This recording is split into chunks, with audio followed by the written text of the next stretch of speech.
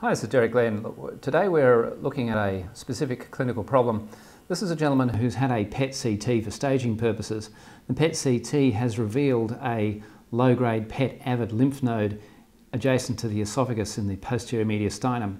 So just zooming in on the CAT scan images here off the PACS. These were done at another hospital. Just showing you the lymph node there. So there's the aorta, you can see just going up and down. So we have the azygous vein, the aorta, the esophagus, and a little paraoesophageal lymph node there, just outlining that with the mouse. So that's the target.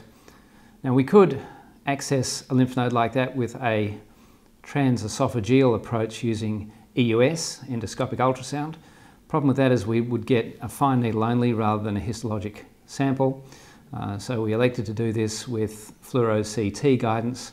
I'm going to use an 18 gauge 15 centimetre Chiba and a 20 gauge 20 centimetre Temno. This is the patient prone in Fluoro CT. Just pause the playback there.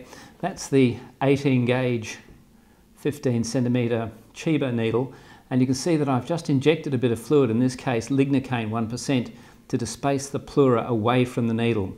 So we can get an absolutely pneumothorax free procedure in this situation by using a bit of fluid injected down the first needle, down the coaxial needle, so that it displaces the pleura away from the needle tip. The next problem we have, if I just release the pause there, you can see that the needle tip there is just pointing at the posterior surface of the aorta. The aorta is quite close to the thoracic vertebral body. So what I'm going to do now is inject a bit more lignocaine 1% to displace the aorta away. So there we go. On the subsequent view there, you can see the aorta pushes away from the thoracic vertebral body. So I'm creating a safe window between the needle tip and the thoracic vertebral body by injecting lignocaine 1%, and I'm watching real time with fluoro as I do that. This whole process takes only a few seconds. So I'm watching real time with fluoro as the aorta is displaced, and that allows me to get that needle behind the aorta. You can see now that the aorta is a couple of millimeters away from the vertebral body. That's enough for me to get the needle behind. What you're seeing now is a few passes with the 20 gauge core. So these are just static shots from the PACS. This isn't real-time fluoro, so this is a bit different to our other videos. So what you're seeing now is the 18 gauge 15 centimetre Chiba placed between the aorta and the vertebral body. That needle doesn't move anymore.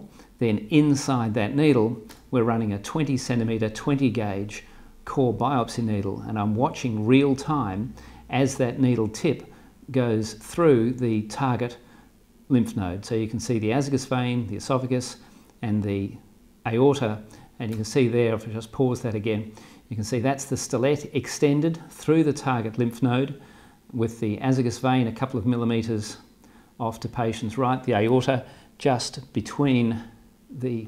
adjacent to the tip of the coaxial needle itself, and several passes. We did about 4 passes through this lymph node. These are just up and down through some images we obtained on the PACS. So several passes with the stellate through that lymph node to obtain histologic specimens, all of it done under real-time control. So the advantage of this technique is that you can watch real time as you move your needle up towards the pleural surface and push the pleural surface away from the needle tip using lignocaine. You can push the aorta away from the vertebral body using lignocaine to create a little space. The aorta relaxes back adjacent to the vertebral column in a few seconds, but that doesn't matter. You've then by that stage got your needle in position, and once you've got your needle in position up against the lymph node, you can do multiple passes with a 20 gauge core biopsy needle and obtain specimen. In this particular case we were able to demonstrate that that was metastatic adenocarcinoma in that lymph node, which made a big difference to the patient's clinical management, because obviously that meant that he had disseminated disease at that point, and there was no point in contemplating the extensive hepatic resection that had been planned for him. So although ultimately that's bad news, it's much better to get that bad news before a big operation than afterwards.